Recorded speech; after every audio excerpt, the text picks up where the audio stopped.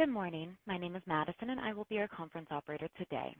At this time, I would like to welcome everyone to the Biogen fourth quarter earnings call and financial update. All lines have been placed on mute to prevent any background noise. After the speaker's remarks, there will be a question-and-answer session. If you would like to ask a question during this time, simply press star 1 on your telephone keypad. Please limit yourself to one question to allow other participants time for questions. If you require any further follow-ups, you may press star 1 again to rejoin the queue. Thank you. I would now like to turn the conference over to Mr. Michael Henke, Head of Investor Relations. Mr. Henke, you may begin your conference. Good morning, and welcome to Biogen's fourth quarter 2021 earnings call. Before we begin, I encourage everyone to go to the investors section of biogen.com to find the earnings release and related financial tables, including our GAAP financial measures and a reconciliation of the GAAP to non-GAAP financial measures that we will discuss today. Our GAAP financials are provided in tables 1 and 2, and table 4 includes a reconciliation of our GAAP to non-GAAP financial results. We believe non-GAAP financial results better represent the ongoing economics of our business and reflect how we manage the business internally. We have also posted slides on our website that follow the discussions related to this call.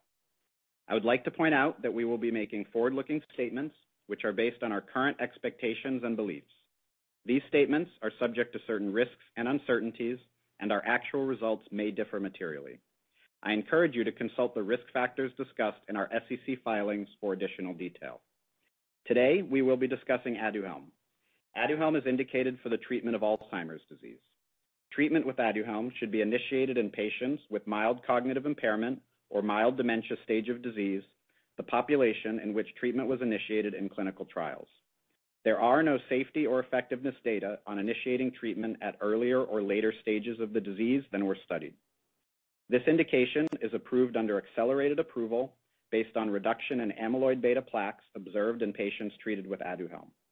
Continued approval for this indication may be contingent upon verification of clinical benefit in a confirmatory trial or trials. Aduhelm can cause serious side effects, including amyloid-related imaging abnormalities, or ARIA. ARIA is a common side effect that does not usually cause any symptoms, but can be serious. Aduhelm can cause serious allergic reactions. The most common side effects include ARIA, headache, and fall. Please see full prescribing information and patient medication guide at aduhelm.com. On today's call, I am joined by our Chief Executive Officer, Michel Vounatsos, Dr. Priya Singhal, Interim Head of Research and Development, and our CFO, Mike McDonnell. We will also be joined for the Q&A portion of our call by Alicia Alaimo, President of our U.S. organization.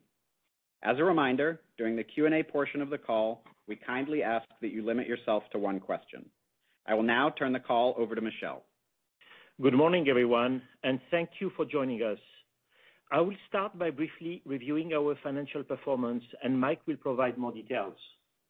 For the fourth quarter, Biogen generated approximately $2.7 billion in revenue, representing a decrease of 4% year over year as we continued to experience the erosion of Tecfidera revenue in the U.S. due to the impact of generic entry.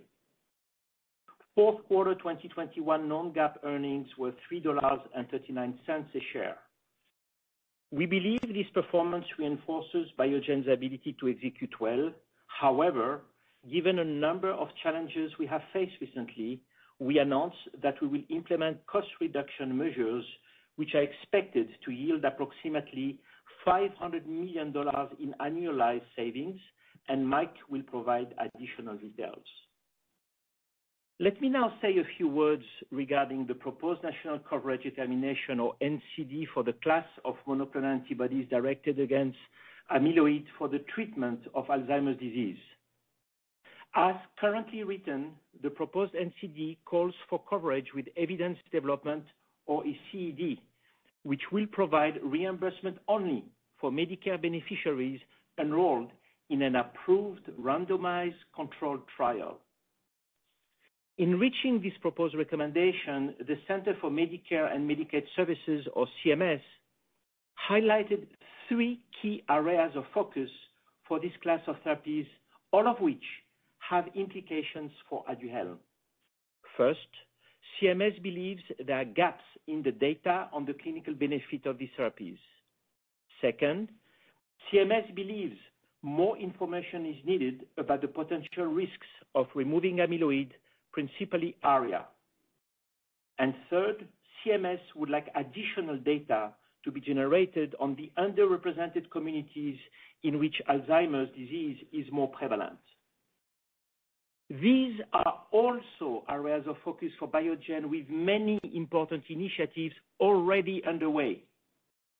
We are committed to constructive engagement with CMS to address their concerns, and we agree with CMS that additional data may be helpful to continue to characterize the benefit-risk profile for this class of therapies. Now that Aduhelm is approved by the FDA, we believe the most helpful data generation can really only be generated from greater drug utilization in real-world practice. We also agree with CMS that the final NCD decision should not lead to a duplication of ongoing activities. As currently postured, however, we believe the proposed CD requirements will be prohibitive for patients, overly burdensome, costly to companies, and duplicative of the data that will be generated from ongoing trials and the FDA's existing required post-marketing requirements. We believe the best way to address the concerns of CMS is to supplement the data from the Aduhelm phase 3 studies, which generated data over 3,000 patients, by taking a multi-pronged approach, leveraging the phase 4 confirmatory study Envision, our EMBARK redosing study, which has enrolled approximately 1,700 patients, the ongoing iCare AD registry, the ongoing phase 3 studies of other antibodies in the class, and other ongoing and anticipated real-world data generation efforts.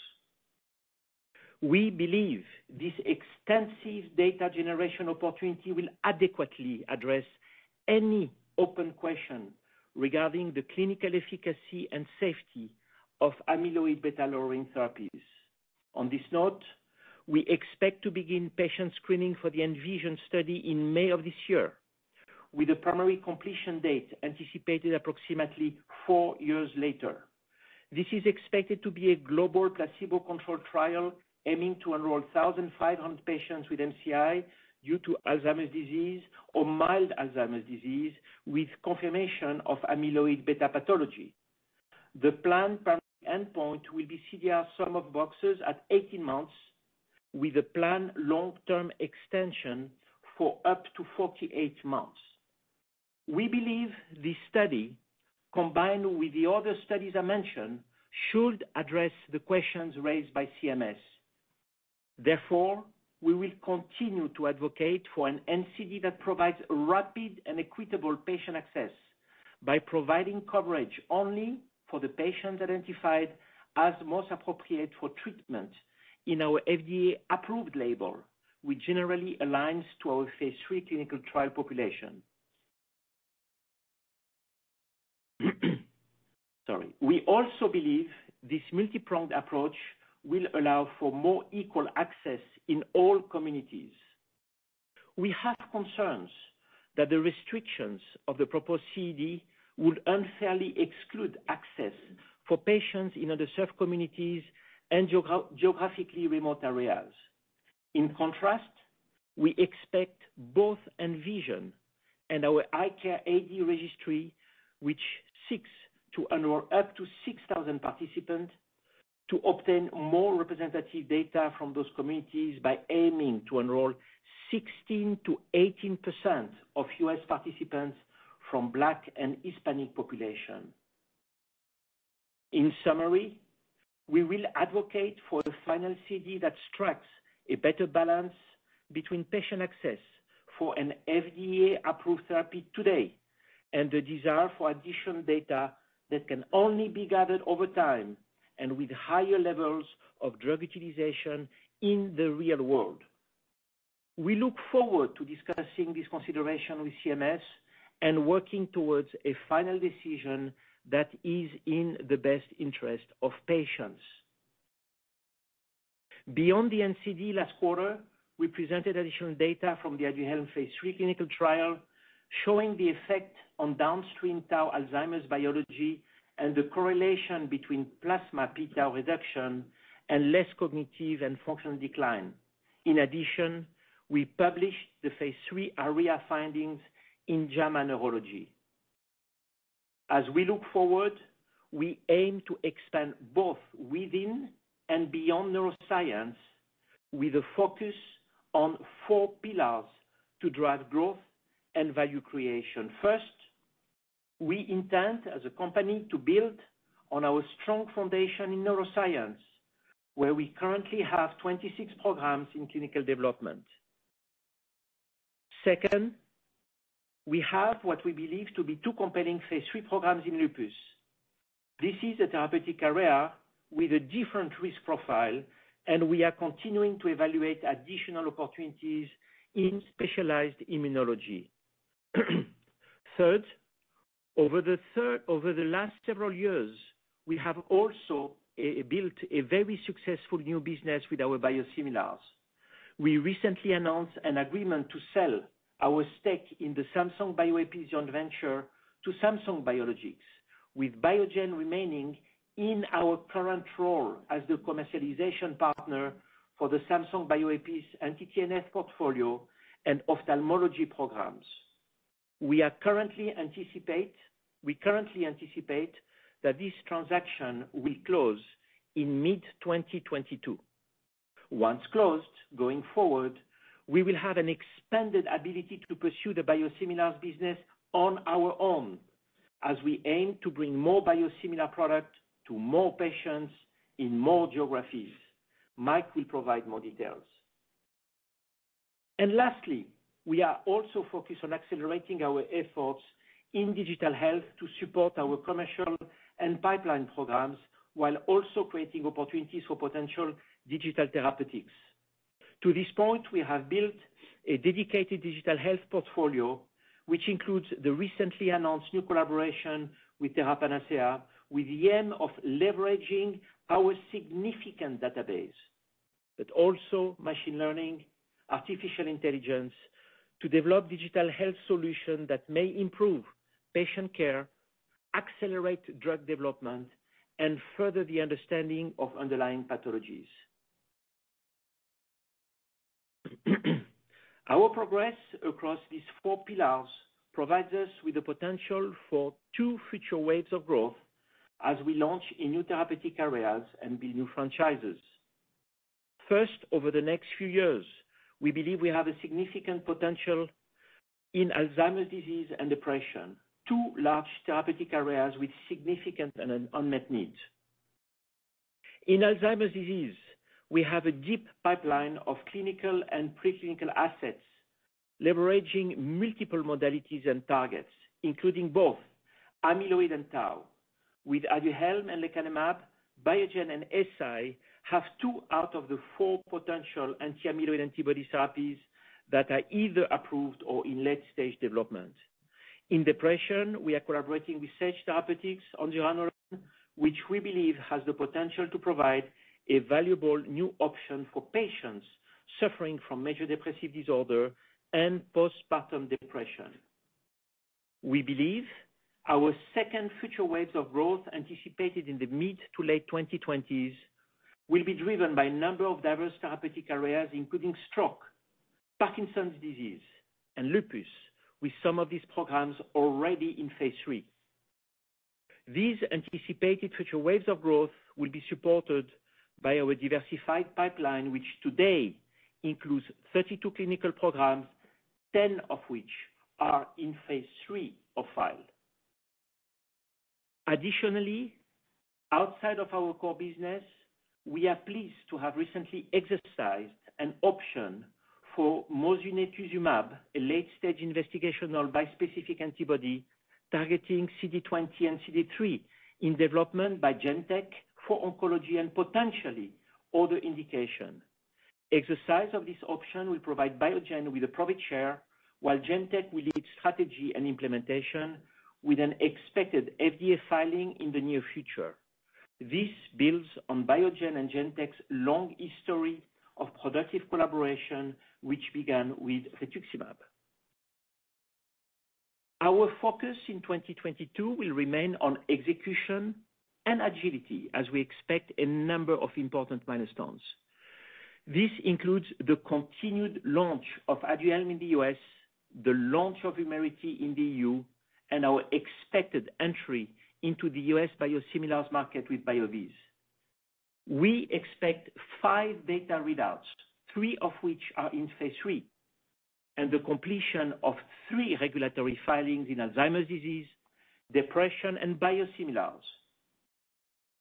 Before I turn the call over to Priya for an update on our progress in R&D, I want to first say how impressed I am by what I have seen from Priya, both as the head of safety and regulatory science, and most recently as our acting head of R&D. Her ability to lead, her strategic thinking, and her subject matter expertise give me the utmost confidence in her ability to advance our pipeline while we work to name a permanent successor. Please go ahead, Priya. Thank you, Michel, and good morning, everyone. First, I want to say what an honor it is to serve as acting head of R&D at Biogen. Biogen has a track record in developing life-changing therapies in MS and SMA. With a deep and diverse R&D pipeline, Biogen aims to bring impactful medicines to patients suffering from neurological and immunological diseases characterized by significant unmet need. As this is my first earnings call within this role, I would like to review a few areas that I'm especially excited about. First, we believe that Biogen has a unique opportunity to lead in Alzheimer's disease, not only because we are advancing an industry-leading Alzheimer's pipeline, but also because of the proactive focus we have placed on continued data generation for aducanumab. This includes ENVISION, the planned post-marketing phase 4 study, the ongoing EMBARK redosing study, and obtaining real-world data through the iCare AD registry. We believe data from patients treated with aducanumab in the real-world settings with greater drug utilization is the best way to complement the extensive clinical data generated on aducanumab to date, in addition to the ongoing and planned clinical trials. We also continue to gain potential insights from the aducanumab phase 3 clinical data regarding Alzheimer's disease biology and the treatment effect of aducanumab.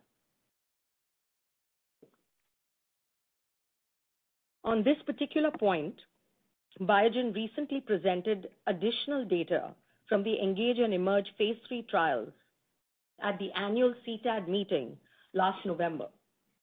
The important analysis of this data showed that in addition to reducing amyloid plaques in the brain, aducanumab treatment also resulted in changes in downstream tau Alzheimer's disease biology, specifically soluble phospho-tau or p-tau, as seen in both CSF and plasma.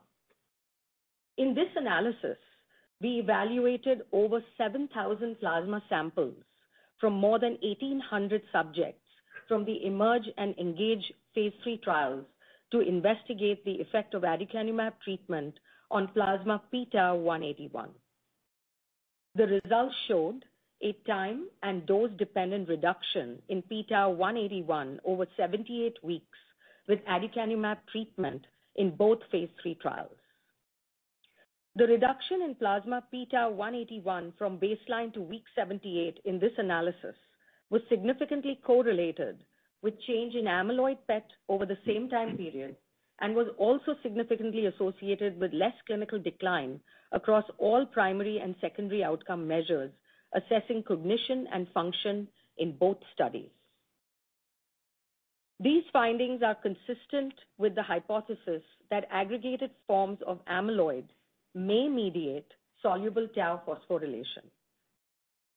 With regard to our AD pipeline, we are excited about lecanemab, our other anti-amyloid antibody in Alzheimer's disease that is being developed in collaboration with Eisai. In phase 2, lecanemab did not utilize a titration period, demonstrated rapid and robust reduction of amyloid plaques, and showed an ARIA incidence of around 10%. We look forward to the phase 3 readout expected in the second half of this year. Beyond our programs targeting amyloid, we are also pursuing a multimodality approach focused on other targets in Alzheimer's. First, we have BIIB080, which is an ASO that we believe facilitates tau mRNA degradation and has demonstrated both a time and dose-dependent reduction of CSF phospho and total tau in phase 1. We anticipate starting the phase 2 study of BIIB080 by mid-year. Second, we are also planning for the near-term initiation of a phase 1 study for BIIB113, a small molecule inhibitor of O-glycanase, or OGA, an enzyme believed to catalyze the removal of O-glycanic post-translational modification of tau protein. Evidence suggests that O-glycanylation of tau attenuates aggregation. By inhibiting OGA, we aim to increase the O-glycanylation of tau to potentially inhibit tau aggregation and thereby slow clinical decline. Having developed the first FDA-approved therapy to address a defining pathology of Alzheimer's, we believe that Biogen is uniquely positioned with the right expertise, experience, and access to modalities to lead in Alzheimer's disease. This is a complex disease requiring a multifaceted approach and continued investment as we work to build on the scientific learnings of Aduhelm and develop the next wave of potential Alzheimer's therapies. I would now like to talk about depression. I believe that zuranolone, with a novel mechanism of action, may provide an important new treatment option for patients suffering from major depressive disorder and postpartum depression. The reported clinical data generated to date from multiple clinical trials showed the following. First, in earlier studies, an improvement in depressive symptoms has been observed as early as day 3. Second, zuranolone has displayed a consistent safety and tolerability profile with no observed evidence of weight gain, sexual dysfunction, euphoria, or increased suicidal ideation. Third, the Shoreline phase 3 open-label study showed that approximately 80% of patients who responded to the initial course of 50 milligrams of zuranolone needed at most one additional treatment total during their time in the 1-year study. Fourth, in the Waterfall phase 3 study, zuranolone reduced depressive symptoms in patients suffering from MDD, both with and without elevated anxiety. Fifth, zuranolone has shown improvements in depressive symptoms in postpartum depression. For zuranolone, we look forward to 2 phase 3 readouts this year: the CORAL study in MDD and the SKYLARK study in PPD. The next area I would like to highlight is stroke. Last year, we were excited by the results from the phase 2 study of BIIB131, formerly known as TMS-007, in acute ischemic stroke. Administration of the current standard of care pharmacological thrombolytic, TPA, is limited to a short therapeutic window within 4.5 hours following the acute onset of stroke symptoms. This short time window is meant to mitigate the risk of intracranial hemorrhage, which is the most concerning adverse event associated with TPA. In the phase 2A study of BIIB131, acute stroke patients were randomized to receive BIIB131 or placebo out to 12 hours from their last known normal. The primary objective of the study was safety, and of the 52 patients who received BIIB131, none experienced symptomatic intracranial hemorrhage compared to 1 out of the 38 patients who received placebo. This was despite an extended treatment window where patients on average received BIIB131 at 9.5 hours after the onset of acute stroke symptoms. Additionally, BIIB131 showed a statistically significant improvement versus placebo on the Modified Rankin Scale, or MRS, a registrational endpoint of functional independence. Furthermore, the rate of recanalization, or improvement of vessel blood flow, in patients who had a visible vessel occlusion was approximately 58% at 24 hours in those who had received BIIB131 as compared to 27% of patients who received placebo. We believe BIIB131 may have the potential to be a best-in-class thrombolytic for the treatment of acute ischemic stroke by extending the treatment time window out to 24 hours with an appropriate efficacy and safety profile. We are currently evaluating the next steps in the development for BIIB131. In addition to BIIB131, we also continue to advance a phase 3 study for BIIB93 in large hemispheric infarction based upon the effects observed on mortality and cerebral edema in the phase 2 study. I would now like to turn my attention to specialized immunology. We currently have 2 phase 3 assets in SLE, including dapirolizumab pegol in collaboration with UCB, and BIIB59, our anti-BDCA2 antibody developed in-house at Biogen. These 2 assets represent potential first-in-class molecules in SLE. BIIB59 also has the potential to be a first-in-class biologic in cutaneous lupus erythematosus, or CLE. CLE is a skin-based autoimmune disease that can be associated with severe scarring and dyspigmentation. In the phase 2 LILAC study, the CLE part of the study also met its primary endpoint by demonstrating a dose response of BIIB59 on the % change from baseline in the CLASI A score, its standardized scale measuring CLE disease activity at week 16 in individuals with CLE. Furthermore, a higher CLASI 50 response rate, or number of individuals with a 50% or greater improvement from baseline in the CLASI A score, was observed in patients who received BIIB59 at week 16. Based upon these results, we are currently planning to also initiate a pivotal study for BIIB59 in CLE this year. Next, I will touch upon ALS.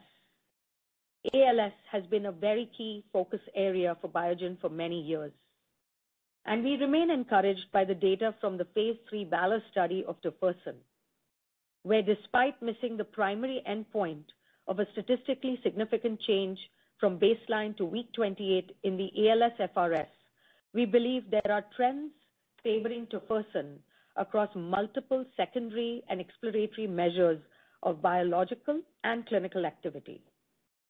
We are continuing to collect data in the VALOR open-label extension, and we are actively recruiting for the ATLAS pre-symptomatic study. Many SOD1 ALS patients have received access to tofersen through the Global Expanded Access Program, which is available in countries where local regulations permit it and where we hope to secure long-term access. Further, we are engaged with regulators to determine the next steps for the program. Aside from the areas I've highlighted, Biogen continues to grow and diversify the R&D pipeline, which now includes 32 clinical programs. New additions include the exercise of the option with Ionis on BIIB115, an investigational ASO with the potential for extended dosing intervals in SMA, as well as the recent initiation of a phase 1 study in Angelman syndrome, a rare genetic neurodevelopmental disorder that affects the nervous system and causes severe physical and learning disabilities with symptoms beginning in infancy. Importantly, I believe that 2022 will be a significant year for Biogen's pipeline given the number of important readouts expected, including the lecanemab phase 3 in Alzheimer's disease, key readouts in neuropsychiatry for both zuranolone in depression and BIIB104 in schizophrenia, and BIIB78 in ALS. In closing, I believe Biogen has assembled an extensive pipeline of programs informed by genetics, a deep understanding of disease biology, specialized modality expertise, and digitalization. Therefore, I believe Biogen is uniquely positioned to shape the future of therapeutics in neurology and specialized immunology and make a difference in patients and their caregivers' lives. I will now pass the call over to Mike. Thank you, Priya, and good morning, everyone. Thank you for joining us. I'll focus my commentary on fourth quarter results along with some discussion regarding the full year 2021. Total revenue for the fourth quarter of $2.7 billion declined 4% versus the prior year at both actual and constant currency. Total revenue for the full year of $11 billion declined 18% versus the prior year at actual currency and 19% at constant currency. This decline was mostly driven by Tecfidera generic entry in the United States. Non-GAAP diluted earnings per share in the fourth quarter was $3.39. Full year non-GAAP diluted earnings per share was $19.22. Total MS revenue, inclusive of Ocrevus royalties in the fourth quarter, was $1.8 billion. Global Tecfidera revenue in the fourth quarter was $486 million. U.S. revenue was $161 million. Outside of the U.S., Tecfidera revenue of $326 million increased by 13% versus the prior year, with 7% growth in underlying patients. Vumerity fourth quarter global revenue was $125 million as compared to $39 million in the fourth quarter of 2020. We expect Vumerity to continue to grow both in the U.S. and outside the U.S.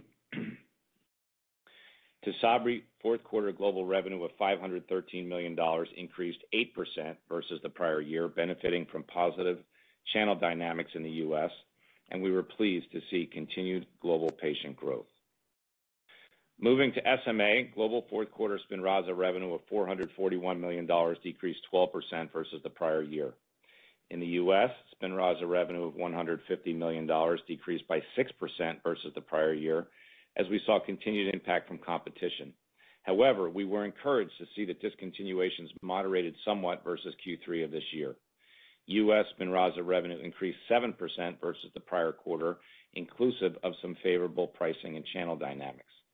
Outside the U.S., Spinraza revenue of $291 million decreased 14% versus the prior year due to competition and pricing pressure. We continue to believe that Spinraza can return to growth over the medium to long term. Total Aduhelm revenue for the fourth quarter was $1 million. Moving to our biosimilars business, fourth quarter revenue of $221 million increased 12% versus the prior year, with increased volume partially offset by pricing pressure. Our Q4 biosimilars revenue benefited from a one-time price adjustment of approximately $10 million. Last week, we announced that we have entered into an agreement to sell our equity stake in our biosimilar joint venture, Samsung Bioepis, to Samsung Biologics for aggregate consideration of up to $2.3 billion. We believe this represents an attractive financial return given that our cumulative investment in the joint venture was $727 million. It's important to note that we will continue to record revenue and costs associated with the commercialization of Benepali, Imraldi, and Flixabi, with economics that will be substantially unchanged from what you have seen previously. So we are pleased with this transaction because we not only maintain the commercialization rights that we have, but we will also have an expanded ability to pursue additional biosimilars products on our own going forward. Closing of this transaction is currently anticipated in mid-2022, contingent on the effectiveness of a securities registration statement filed by Samsung Biologics and satisfaction of certain regulatory and other customary closing conditions. Total anti-CD20 revenue in the fourth quarter of $414 million decreased 1% versus the prior year. Rituxan revenue of $153 million decreased 29% versus the prior year due to the impacts of COVID-19 and continued erosion from biosimilar competition. Ocrevus royalty revenue of $261 million increased 29% versus the prior year. As a reminder, the effective royalty rate for Ocrevus royalties resets each calendar year. Fourth quarter gross margin was 76% of revenue, down from 83% in Q4 of 2020. The reduction in gross margin versus prior year was primarily due to a $164 million charge for Aduhelm inventory and purchase commitments in excess of forecasted demand. Moving now to expenses in the balance sheet. Q4 non-GAAP R&D expense was $700 million, which includes a $60 million opt-in payment to Ionis for BIIB 115 and a cost of approximately $50 million for the exercise of our option with Genentech for the bispecific antibody mentioned earlier. We will share in the operating profits and losses for this program in the low to mid 30% range in the United States.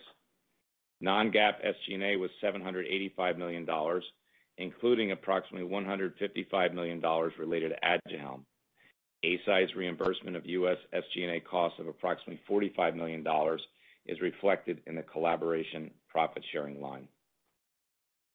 Fourth quarter collaboration profit sharing reduced our net operating expense by $67 million, which includes reimbursement of approximately $140 million from Eisai related to Aduhelm commercialization, partially offset by $75 million of net profit sharing expense related to our collaboration with Samsung Bioepis. During Q4 of this year, our effective non-GAAP tax rate was approximately 17%. During 2021, we repurchased approximately 6 million shares of our common stock for a total value of $1.8 billion. No shares were repurchased in the fourth quarter of 2021. As of December 31st, 2021, there was $2.8 billion remaining under the share repurchase program, which was authorized in October of 2020. Our weighted average diluted share count was approximately 147 million shares for the fourth quarter. In 2021, we generated approximately $3.6 billion in cash flow from operations. Capital expenditures were $258 million, and free cash flow was approximately $3.4 billion. We ended the year with $7.3 billion in debt, $4.7 billion in cash and marketable securities, and $2.6 billion in net debt. In addition, our $1 billion revolving credit facility was undrawn as of the end of the year. Overall, we remain in a very strong financial position with significant cash and financial capacity to grow the business over the long term. Let me now turn to our full year guidance for 2022. We expect full year 2022 revenue to be between $9.7 billion and $10 billion. This financial guidance assumes minimal Aduhelm revenue in 2022, continued declines in Rituxan revenue due to biosimilar competition, as well as continued erosion of Tecfidera revenue in the U.S. due to generic entry. This guidance also assumes the potential entry of Tecfidera generics in the EU as early as the first half of 2022, as the outcome of the ongoing challenges to Tecfidera market protection is difficult to predict. We expect the decreased revenue from these high-margin products to reduce our gross margin percentage as compared to 2021. We expect full year 2022 non-GAAP diluted EPS to be between $14.25 and $16. Our guidance assumptions are highly dependent on the final national coverage determination, which is currently uncertain. If the final NCD, which is expected in April, is not broader than the draft NCD, our anticipated results and guidance may be impacted. This guidance assumes that we will not have any write-offs of Aduhelm inventory in 2022, which is valued at approximately $225 million as of the end of 2021.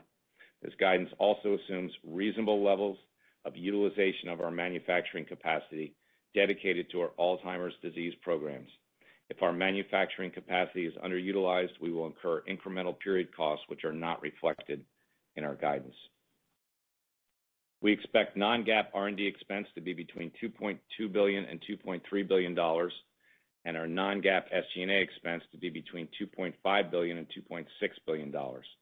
This non-GAAP SG&A expense estimate includes approximately $400 million in support of the launch of Aduhelm, of which approximately $145 million would be reimbursable by Eisai and reflected in the collaboration profit sharing line. These R&D and SG&A expense estimates reflect the implementation of previously disclosed cost reduction measures which are expected to yield approximately $500 million in annualized savings, of which approximately $350 million is expected to be realized in 2022. These savings are expected to be achieved through various initiatives, which may include downsizing of our global Alzheimer's infrastructure, the savings from which would be shared with Eisai, and operating efficiency gains across SG&A and R&D. These savings are expected to be offset by approximately $200 million in additional investments in our pipeline and strategic initiatives. In the event of a final NCD that is not broader than the draft NCD, we anticipate taking further cost reduction measures, which are not reflected in our guidance, to further align our cost base with our revenue base. Some of the savings from these further cost reduction measures would be shared with Eisai. We expect our non-GAAP tax rate for 2022 to be between 15.5% and 16.5%, and we assume that we will utilize a portion of the remaining share repurchase authorization of $2.8 billion throughout the year, although this will depend on a variety of factors, including our business development activities. Foreign exchange rates as of December 31st, 2021 are assumed to remain in effect for the year.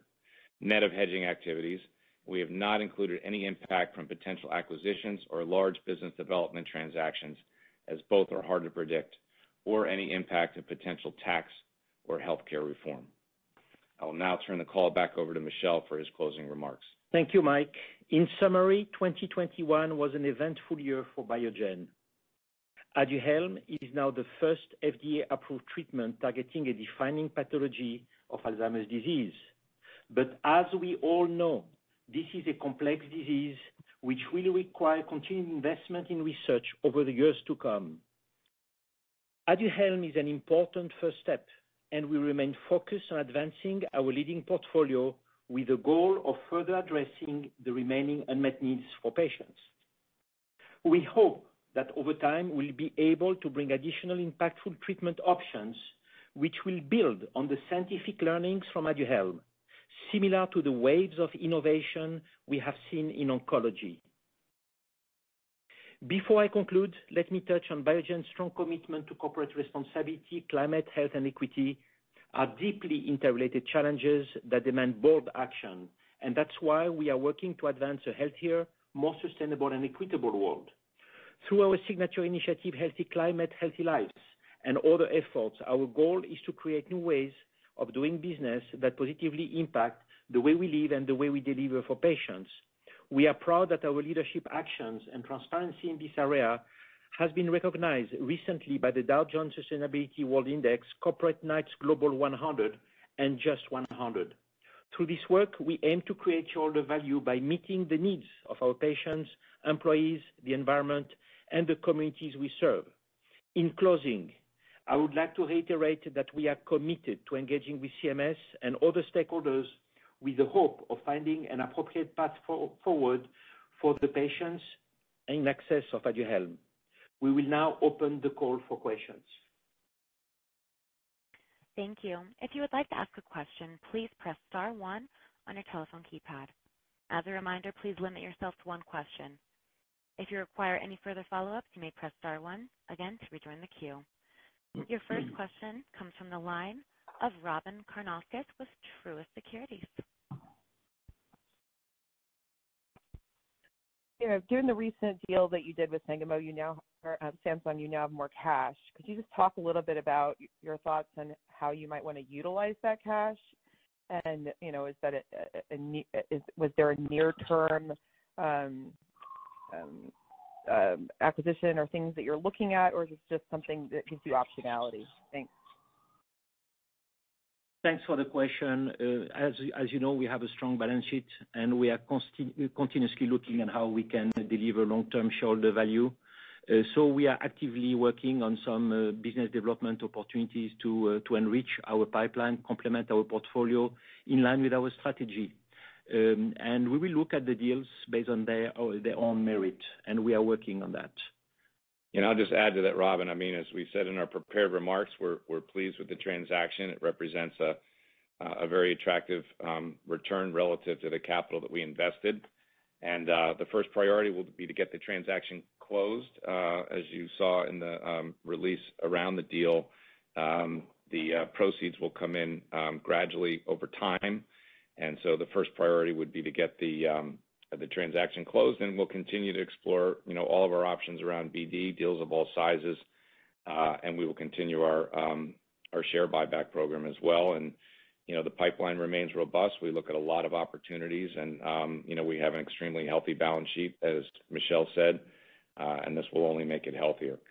And Robin, if I may, an important consideration is now that we can create more value with our biosimilars portfolio. More products, more geographies. Okay, we'll go ahead and take our next question from Michael Yee with Jefferies. Thank you. Good morning. I guess my question is in regards to Aduhelm, what you are actively doing to try and change the NCD decision, and again, to reiterate, if it's not changed dramatically, you guys would look to further cut expenses. So can you talk about what that would entail and under what scenario that might change? For example, if BAN was positive, maybe just outline the thoughts and the roadmap for Aduhelm in 2022. Thank you. Thank you, Mike. I will get started and then my colleagues will come in. First of all, we take into account with a lot of caution all the areas of focus that CMS has communicated. And based on those, we look at all the initiatives on the way in order to scientifically fulfill the question they have, being on the benefits risk, being on ARIA, being on disparity. And we have a lot going on from interventional studies, Embark and Envision on top of the phase 3. And now the time together with CMS to engage into a broad real-world evidence set of initiatives already on the way, like ARCARE AD, but we are contemplating even more. That could be disease registry and more. So we are engaging with CMS constructively, demonstrating empathy, to try to find the path forward that will be the best for patients. Alicia? Yes, thank you, Michelle, and hello, Michael. Thank you for the question. In regards to what we've been doing as an organization, during the past 3 weeks, we have met with CMS to share our perspective and answer any of the questions that they have. And you will see that we will be submitting our in-depth comments in the coming days, obviously during this comment period. In parallel, we've also been educating physicians and policymakers and advocates about what this would actually mean for patients. I think a lot of people, as you've seen, have been quite confused by the draft NCD and what a CED actually means to them. And as you've likely seen, many stakeholders have had similar concerns. So we've seen patients, patient advocates, HCPs, other manufacturers, and industry groups like bio and pharma also sharing their perspectives quite publicly. And there is 1 week remaining for the open comment period, and we're very much looking forward to this final decision in April so that the community has more clarity. And that brings me now to the comment period, where you may have seen over, I think as of today, it's around 2,700 public comments submitted to CMS, and again, with still 1 week remaining. I think it's important for everyone to remember and to keep in mind that CMS indicates on their website that the most helpful comments are ones that cite published clinical evidence. And when you actually separate the comments out from the dementia specialists, you will see that many of them are against this draft NCD. With prior comment periods, we have seen that in the final days, you tend to see more letters that are heavily researched and referenced. And as I've said before, you will see ours being posted in the coming days.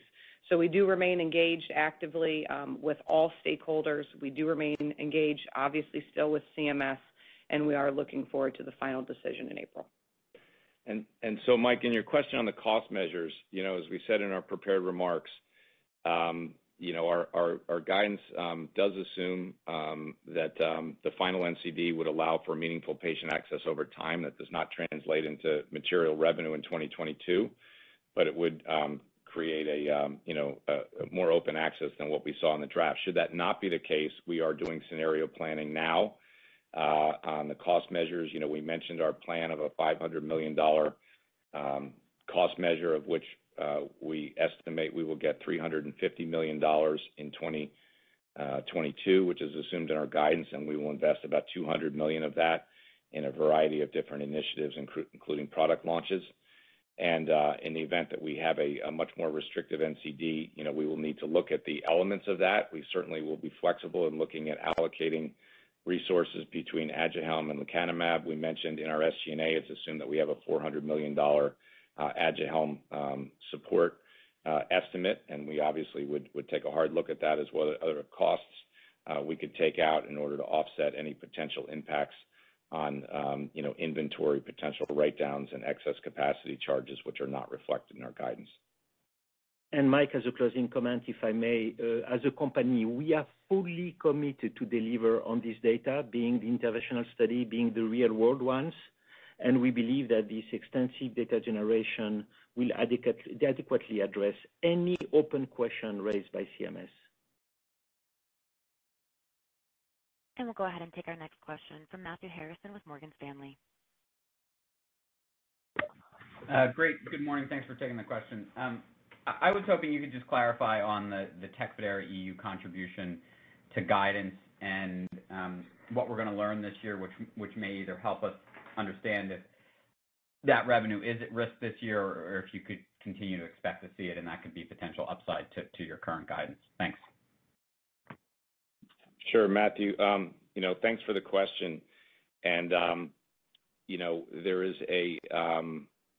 we believe there is the potential for generic entry at some point in the first half of 2022. We do believe that we're entitled to market protection, and we're certainly going to do all we can to assert that. But we did reflect in our guidance, as we mentioned in our opening remarks and in our press release, that we do assume that there could be some generic entry somewhere in the first half of 2022. So this is assumption-driven. At the same time, for tech, at the same time as already communicated, we are launching Vumerity in 20 markets within the EU.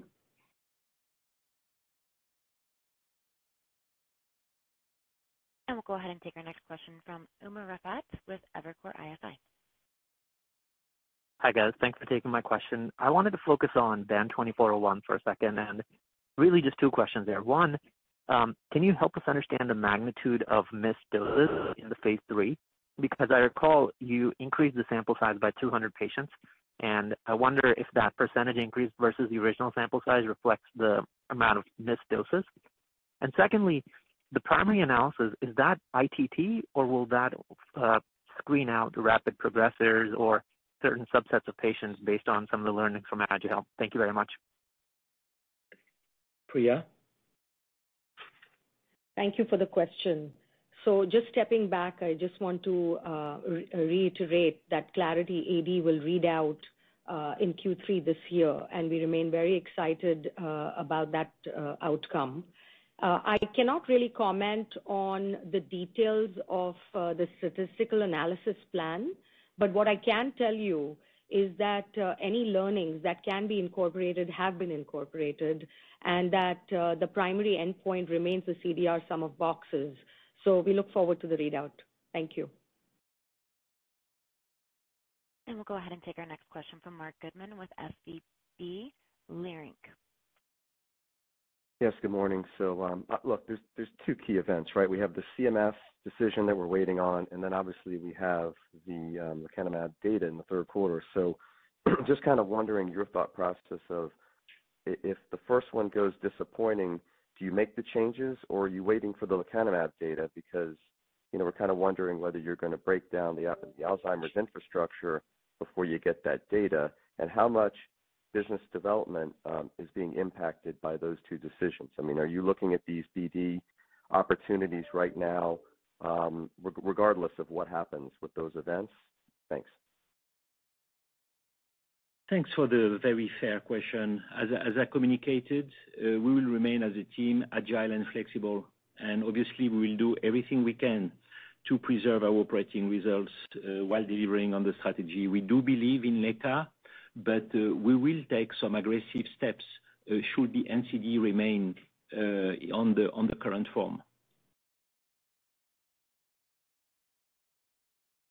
And I think, Mark, I would just add that how much of our infrastructure we would allocate to lecanemab versus not, et cetera, that really depends on what the final NCD says. It's across the entire class, and that would really depend on the specifics of how the final NCD reads. I would say on BD, we will continue our BD efforts regardless. Those are ongoing, and they're always ongoing. And we'll go ahead and take our next question from Salveen Richter with Goldman Sachs. Good morning. Thanks for taking my question. In light of the recent opt-in for the Roche compound, does this signal a greater structural move into oncology, and are there any other areas you're looking at as you pursue BD? No, I mean, it's a continuation of the very good partnership that we have with Genentech since rituximab, and we have benefited from a remarkable cash flow contribution that we all appreciate, and even now, even if they are biosimilars. So it's a continuation. It's not a shift of strategy. I communicated the 4 pillars of growth, and we remain focused on those, and we believe that we are set for long-term shareholder value generation by staying the course and delivering on those. And we'll go ahead and take our next question from Corey Kasimov with J.P. Morgan. Hey, good morning, guys. Thanks for taking the question. I wanted to follow up on the phase 3 lecanemab study, and can you comment on the enrolled patient population in terms of adequate representation for underrepresented communities that may address the CMS concerns you spoke to? And just with regards to Mike's comment you just made on NCD and waiting for this data, wouldn't it be your expectation that a final NCD could be changed if we have robust positive phase 3 results from other Alzheimer's programs later on in the year? Thank you. Priya? Yes, thank you for the question. I think that Eisai will comment on the underrepresented population percentage, but it is actually very robust, and we are very encouraged by the efforts made to include this population in the Clarity AD. With regards to the outcome of the NCD and how it might impact lecanemab, I think that remains to be seen. Currently, it is a class, the NCD is addressing the entire class, but we believe that there is hope at the end of the road here, so we look forward to seeing the final outcome in April. Thank you. So I think that we all have to do a better job at including diverse population, unfortunately affected with a high level of incidence for the disease in interventional studies and real-world studies, and this is what we are doing. And I hope that this will be well received by CMS. And we did communicate that for the Envision study, we aim to reach from 16 to 18% of diverse population, the same in real world with eye care AD. So moving forward, we'll gather much more data, and the same for the other real-world evidence opportunities that we are sharing with CMS. And we'll go ahead and take our next question from Jay Olson with Oppenheimer. Oh, hey, thanks for the update and for taking the question. Since self-administered sub-Q formulation of Aduhelm could fall under the purview of Medicare Part D and therefore lie outside the scope of a potential CED if it's finalized, could you comment on where Biogen stands with regard to the development of sub-Q Aduhelm? I think you did a bioequivalence study a few years ago. So is sub-Q something that could be a relatively near-term option? So we will comment certainly on the life cycle management opportunity. Priya will say a few words, but I just want to outline and come back to the first area of concern communicated in the draft NCD, which is basically benefit risk and questioning the hypothesis and the class in terms of mode of action and positive impact on the patients. And this obviously is independent from any formulation. Priya? Thank you for the question, and thanks, Michelle, for those comments. We will definitely be building on our prior learnings in Aduhelm subcutaneous formulation development, and we are currently engaging with regulators on having a robust plan forward for this development. So that is ongoing. Thank you. And we will take our next question from Jeff Meacham with Bank of America. Good morning, everyone. This is Jason on for Jeff. Thanks so much for taking our questions and the color. I wanted to connect the dots a little bit on your earlier comments about capital allocation. Specifically, what are the priorities here and what is going to be the deciding factor? Is it candidly going to be the final NCD decision in terms of how things are meted out, or are activities ongoing? Thank you. Yeah, Jason, thanks for the question. It's Mike speaking. And, just reiterating a bit of what we said before, we are constantly looking at options around BD, deals of all sizes, different opportunities, early stage, late stage, across, it runs the gamut, primarily focused on neuroscience, which is our focus. And we will continue to do that, and we will continue to invest in our pipeline, and that is regardless of the outcome on the NCD, and it's regardless of the fact that we have now incremental cash if we get once the Samsung transaction closes. So I think we have a healthy balance sheet that's unchanged, $4.7 billion of cash and marketable securities at the end of the year, a modest amount of net debt, less than one turn, and we have a $1 billion revolver that's undrawn. So we will continue to actively pursue BD. That strategy is unchanged, and I don't see a significant shift in strategy in terms of NCD outcome or Samsung transaction or anything else. We will continue to explore all of our options around BD actively, and we are doing that. And we will take our next question from Brian Abrams with RBC Capital Markets. Hey guys, thanks so much for taking my question. On lecanemab, just a couple of quick follow-ups on that. Just can you give us a sense of any COVID impact to data collection in that study? Are your plans for filing for accelerated approval still intact in light of the NCD? And any modifications that you might need to make to infrastructure upon success to accommodate for the more frequent dosing versus Aduhelm? Thanks. Yeah. Thank you for the question. So I can say that lecanemab is on track to read out as previously communicated. This will be in Q3 of 2022. So at this point, we don't expect any changes to that along with Eisai. So that's number one. And second, I think that there are no real other changes to communicate on the outcomes or on the measures that have been included in the study. So is there another question that I'm missing here?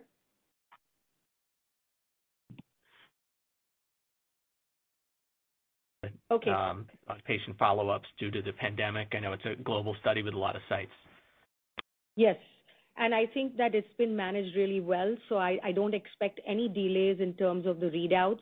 And I think your second question was about accelerated approval. As you know, we have breakthrough designation on this product, and there will be a filing. We are intent on filing. The filing, many components have already been filed, and once the filing is complete, that will be communicated. I think that the most important thing to remember here is that while it might go in as an accelerated filing, the confirmatory study for lecanemab is the Clarity AD, which will read out this year.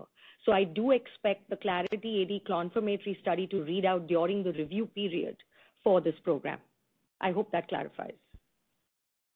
I just want to outline once more that we are working very closely with Eisai at finding synergies in terms of capabilities of both organizations and on how we can optimize the value for both compounds. I think we have time for one more question. And we will take our last question from Salim Syed from Mizuho. Great. Thanks so much for the question, guys. Michelle, I wanted to address a bit of an elephant in the room, and I asked this question constructively, and I hope you can appreciate that. So obviously, people talk about misalignment between management and the board at Biogen, and business development is obviously a key focus for you guys, and I appreciate all the commentary that you guys are looking at deals of all sizes, early stage, late stage. But in your view, is there a misalignment here that would make meaningful BD something difficult in 2022, or has something changed that we can now expect that to occur? Thanks so much. Thank you, Salim, for giving me the opportunity to answer this question. I will invite you to look at all the BD deals that were performed during the past 5 years versus the previous 5 years. And I think this will give you an idea about the alignment, but it doesn't mean that it's an easy road. It means that we are challenged as management. We really need to have open discussion between the board and management, to secure that we are in the best position to allocate capital. But we were able, and we continue to be able, to work together in order to move forward the organization in the best strategic position, the way we believe we are today, compared with the period before. Look at the 4 pillars of growth. Look what we are doing with biosimilars.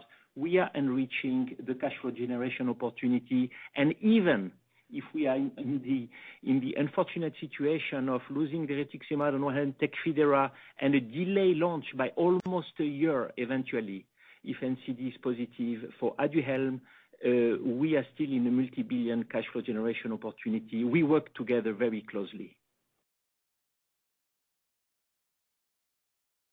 So thank you all for this good engagement, and I would like really to reiterate that we are committed to engaging with CMS and all the other stakeholders with the hope of finding an appropriate path for immediate patient access to Aduhelm. Thank you all for your attention today. This concludes today's call. Thank you all for your participation. You may now disconnect.